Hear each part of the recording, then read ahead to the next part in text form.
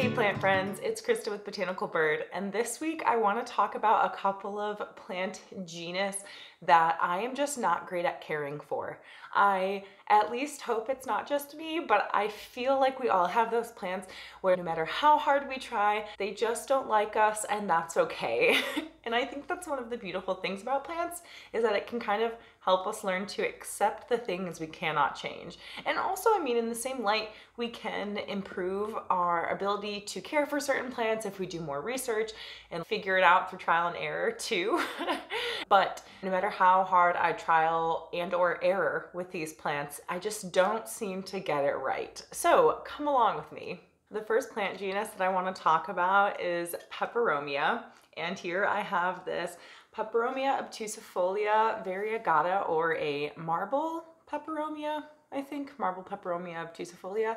And it used to be much more magnificent. It might look kind of okay, like the leaves it does have might look okay now, but it's kind of just like lost a lot of its luster. A bunch of leaves have rotted, and so it's just not what it used to be in all of its glory.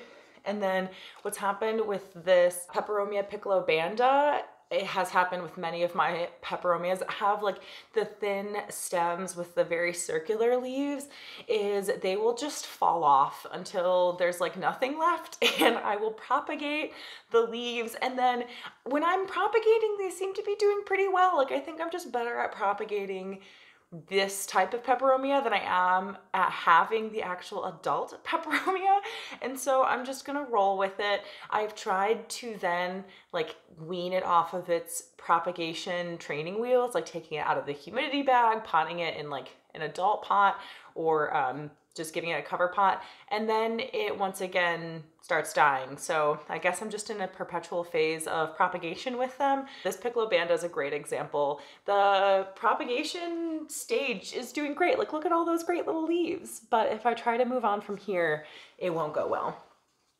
I also have another example of this with this Peperomia rana verde. So it used to have leaves this size that were kind of like all standing up straight. You can see they're yellowing now, but that's okay because soon enough I will take these leaves off without causing any damage, and then just leave these little baby ones to fend for their own. Now, same thing of the little baby propagated leaves are doing great, but I'm worried to try to take it any further than that. So first genus that I'm just not great with is Peperomia. All right, next I'd like to talk about Alocasia, like this Alocasia odora variegata. So you can see it's just one little shrimpy leaf, and it has this giant, I don't even know what this is. I just don't think I'm supposed to bury it. It's like the thickest part of the stem of the plant, but like roots aren't really coming off of it. At one point they were, but I was told when you pot it not to pot that part. I don't know. This used to be a magnificent plant with many leaves. This one was like the smallest leaf it had. And I think just because it was so highly variegated that all the leaves ended up wilting and dying. But me not having that much experience with highly variegated leaves before, I thought something was wrong. And so I kept changing the care I was giving it. And I think that ultimately just made it worse. And so all it's had for a long time is this single leaf, and I'm like refusing to give up on it. I feel there's those two types of plant parents, like one, someone who will stick with a plant until it's way past dead and they're like, I can make it happen. And then there's those of us who are like, oh, there's a wilted leaf, gotta throw it away. And I feel like I tend more towards the latter. And so I'm trying to change because I pay good money for these plants and I give them lots of love and time. And so I want to see them flourish. So this is kind of like par for the course for me with Alocasia. Other Alocasia that I've had, usually the leaves will one by one start to yellow and then kind of like wilt. And I don't know if it's thrips or if it's a different kind of pest. I have an Alocasia Regal Shield, a big one, and that one I know has thrips that I'm currently battling. So far it seems like I'm winning. I tried neem oil and that I think just made them stronger somehow. So now I'm doing the whole water, alcohol, dish soap mixture, and I think I'm kicking their little butts. So fingers crossed. The best Alocasia I have right now, other than probably that Regal Shield, the one I've had the longest thus far without it completely dying, is this Alocasia Frydick. And it's kind of, all over the place, but I've lost some leaves. It's grown some leaves, and so I'm pretty content with it. This also is getting thrips. My plants have just been ravaged by thrips lately, and I believe I'm almost done exterminating them. I'm like keeping it in quarantine just in case, but I've been spraying it as well. So I'm actually like winning some of these thrip battles, which I didn't think was possible. So I'm pretty proud. All right, let's move on. Okay, next I want to talk about Aglaonema. And I feel like a lot of these plants have the stereotype of being easy or low maintenance or minimal care. And I kind of hate those stereotypes because if you struggle with them, then it makes you feel like you're a bad plant parent. And I would like to think that that's not true. It's just we all have different strengths and areas for growth, right? And so Aglaonema is one of them for me. I feel like there's just so many that I really like. Like I had this Aglaonema Maria for a long time. It was big and lush and it didn't require too much light and I wasn't watering it all that often. And then all of a sudden when I moved, it just like stopped doing well. And I assumed it was from lack of light, but I don't know. I have this guy, which is either an Aglaonema Maria or a cutlass or a tigress. I never know. If you do know, please put it in the comments. And this is kind of like what Aglaonema do for me. And I'm wondering if I'm not watering it enough and or I'm potting it in soil that's too well draining. I tend to like to pot my tropical plants in super well draining soil and allow the soil to dry out completely before watering. And I feel like that's usually works for me. I don't know that it works for these plants. This is usually what it does for me.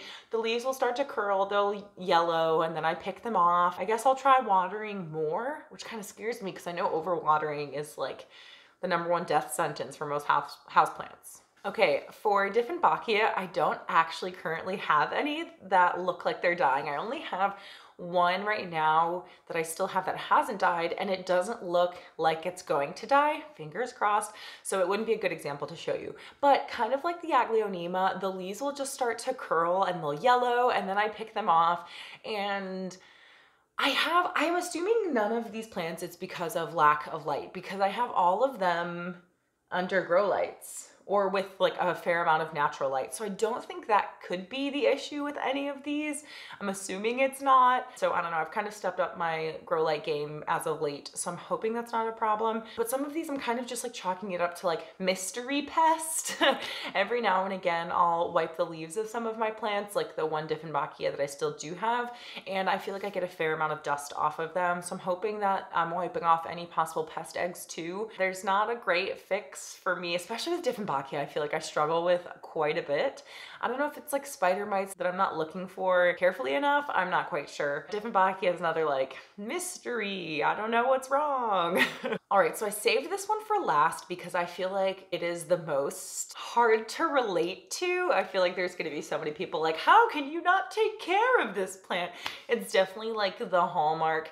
This is an easy care plant. And for me, it's not. I'm just gonna build the anticipation here. I think all of my plants of this specific genus that I've had have all gotten thrips. So maybe this is most of these are just a case of I need to do better pest prevention rather than having to deal with plants after they already have a pest issue. And I wanna like this plant because so many people like are able to have a lot of them and they're doing great, and mine just never have. So let me just bring in the plant already.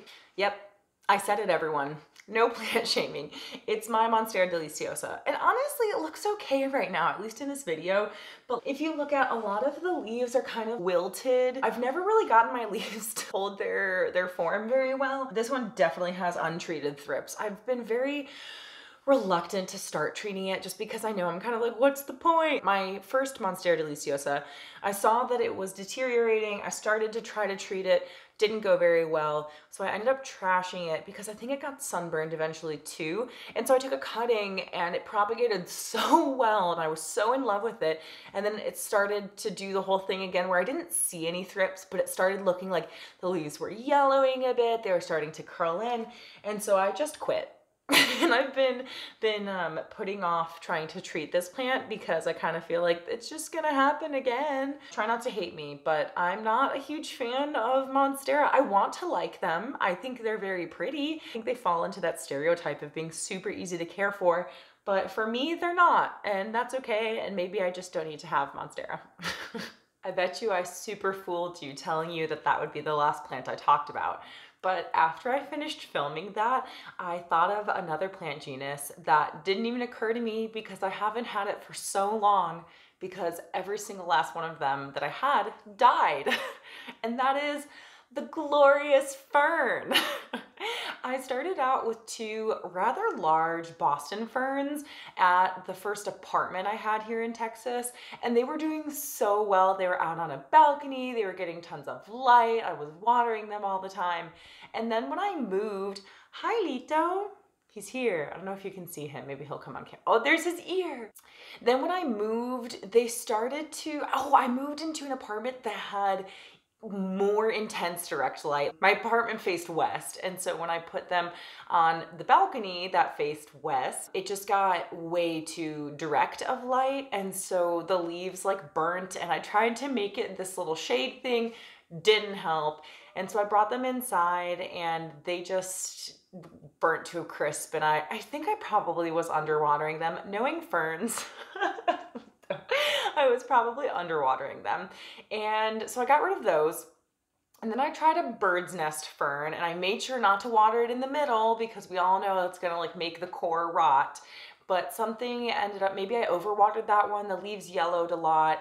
And then I made the dumb decision of thinking, I can take care of a maidenhair fern. I can water it every day, it's fine.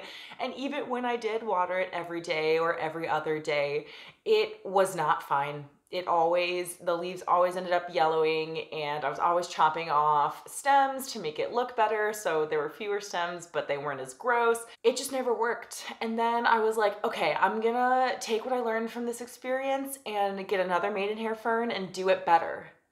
And I didn't do it better. And so I just told myself, fern are not for me. They're just not, and that's okay. I don't even have any to show you of how they're dying because I stopped getting them months and months ago. And I think it's okay just to know that there are certain genus that are just not for you. And I definitely believe in improving your plant care game and like learning about those genus if you want to have them.